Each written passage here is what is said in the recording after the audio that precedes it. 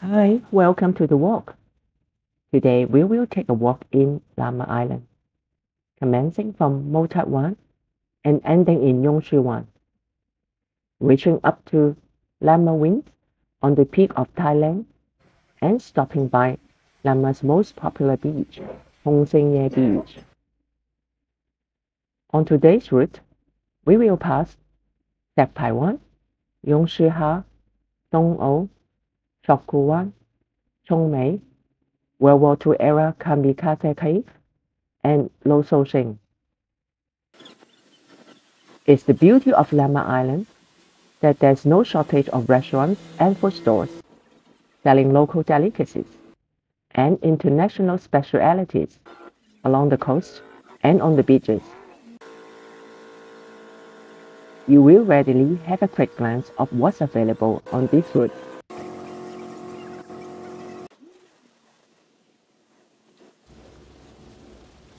The ferry ride from Aberdeen Typhoon Shelter to MoTatWan takes about 25 minutes.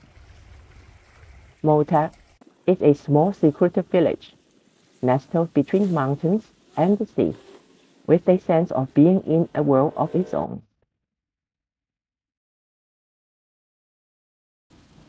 As we arrive, we will stroll along the well-paved family walk up the hills towards Shek Pai Wan and Tung O. We will carry on with the Lamma Island Family Walk, passing Yung Shue Ha, Sok Kwu Wan, Chung Mei, WWII-era Kamikaze cave, and Lo So Shing, till we make a detour up the Lamma Winds. On the way down, we will turn to HungShingYeh Beach for a short rest, enjoying the sea breeze before heading down to Yung Shue Wan. Long associated with fishing industry, Lamma Island is now home to a thriving multicultural community, characterized with a laid-back ambience. The waterfront villages in the two main areas, Sok Kwu Wan and Yung Shue Wan, are filled with shops selling beautiful fisherfolk arts and crafts, and restaurants serving fresh seafood and numerous East Midwest delights.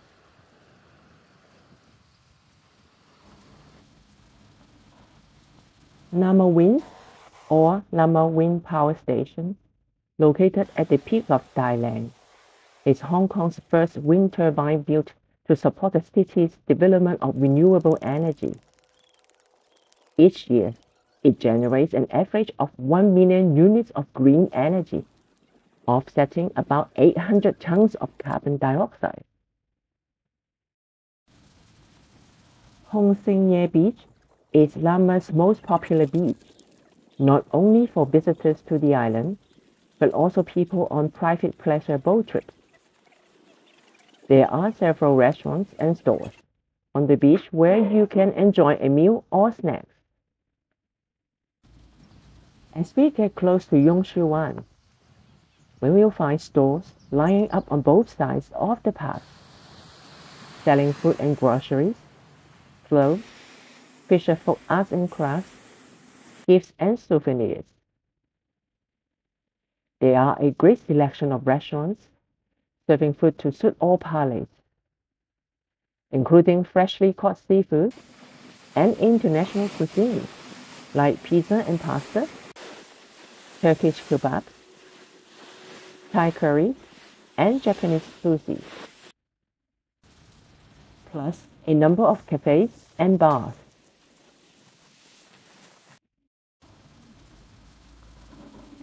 It took us 3.5 hours to complete about 11.3 kilometers, with the highest altitude reached 142 meters. Let's enjoy the walk.